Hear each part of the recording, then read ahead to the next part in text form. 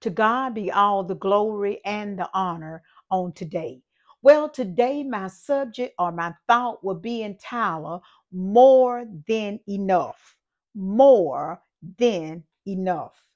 I want to define the subject on today. Well, more than enough means is having extra left over to meet the needs of others. You are blessed to be a blessing.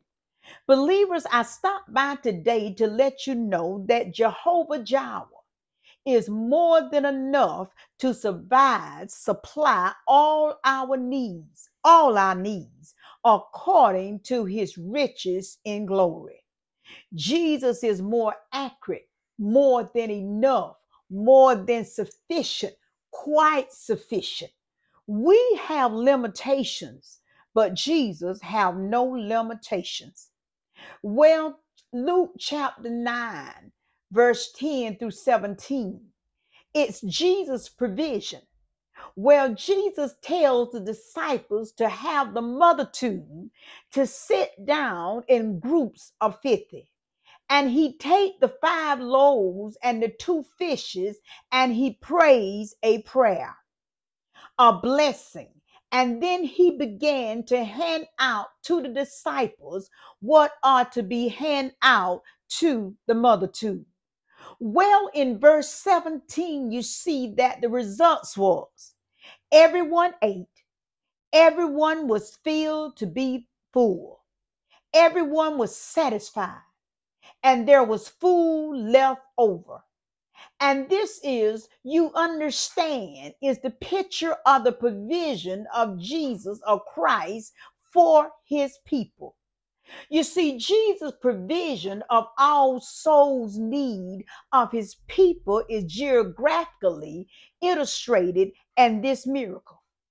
And feeding the multitude, Jesus intends to show that he alone is able to supply our needs, material and spiritually.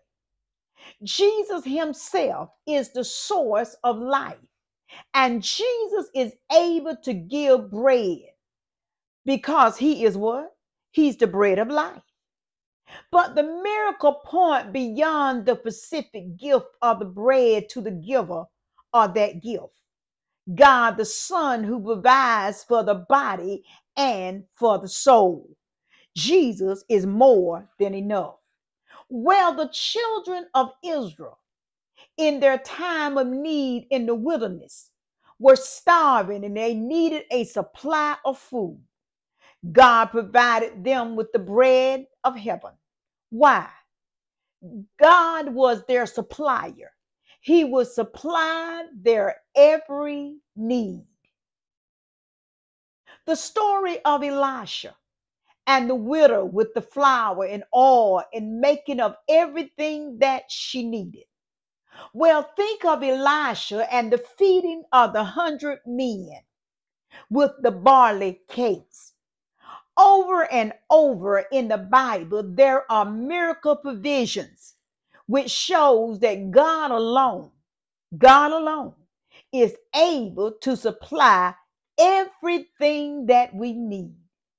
You see, Jesus is able to supply it abundantly, so that when Moses was first telling the children in Israel about the manna, he had to tell them what to do and not to do with what was left over, because God's supply was going to be abundant. God wants to let you know that he's about to move abundantly in your life. Can you believe it? Can you receive it? And Christ, in providing the bread and the fish in such of abundance that 12 baskets of fragments was left over, is indicated that Jesus is sufficient to provide for our needs now and forevermore. Those who Christ feeds, he fills. He never leaves you with room for just one more piece of pie or just one more slice of cake. When he feeds you, Jesus fills you. He fills you to the rim. There's always a superabundance. He always leave over 12 baskets. That's how generous he is in his provision. Well, I want to let you know that in the book of John, you learn that though this mother too loved his provision of bread and food, the mother too didn't get it about Jesus. They just did not get it. And I wonder if there are some amongst us today that just don't get it. You know, the reason they don't get it is because we don't see what our really need is. We don't accurately believe that Jesus is able to fill it. We have our eyes on something we've lost, or something that we have, or something that we want for a moment, just a moment. Even if it's contradiction of everything that we believe. You see, we think that it is that we have lost, or that which we have, or that we want, that will fill us, will fill our desire, will fill our need. And so our eyes aren't even on Jesus for the provision of our soul need. What are you standing in need of? And God in his kindness comes and he says, child, I know that you can't touch, taste, smell, or see my promises. So here's what I'm going to do. I'm going to put it in your lips. I'm going to put it in your mouth. You're going to be able to smell it. You're going to be able to taste it. You're going to be able to see it. You even is going to be able to touch it. Because Jesus said, my promise is more real than the air you're breathing, and it's more real than other food that you taste. It's more real than the chair that you're sitting in.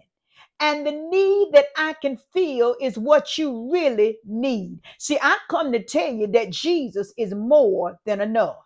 And what you think you've lost, and what you think you have, and what you think you want, if it's anything other than Jesus, it's not what you need. See, the other struggle in our losses, the things that we want to hold on to, the things that we so desire, is that we do not believe that Jesus is more than enough. We do not believe that the Son of God can meet our needs. Do you know that it's easy for him to supply all your needs according to his riches and glory? It's easy for Jesus. There's no question of his power to provide for you. The only question that there is, do you believe? Do you really believe that Jesus is more than enough? Let us pray. Eternal Heavenly Father, we approach the throne of grace, God, giving you thanks and giving you praise. And yes, God, we believe that you can supply all our needs. We believe that if we call upon you, you'll come. We believe that you still answer prayer and you still move in all situations. And God, yes, we understand that you are more than enough.